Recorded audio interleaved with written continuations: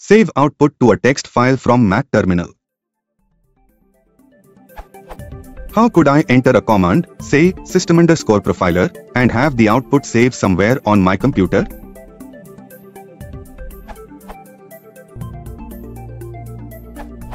Simply with output redirection. Basically, this will take the output of system_profiler and save it to the file.txt.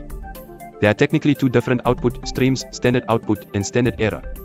They are treated separately, and if you use the simple redirection method above, you will only redirect standard output to the file. If you want to redirect both standard output and standard error, you could do this. The end tells the shell to redirect the standard output and standard error to the file. If you want to just output standard error, you can do this. The 2 lets the shell know that it needs to only redirect standard error. Using the is greater than will overwrite the file if it's already there. If you want to append it to a file without erasing the old one, you can use like so. You can of course use the and 2 for sending both standard out and standard error, and just standard error with the operator.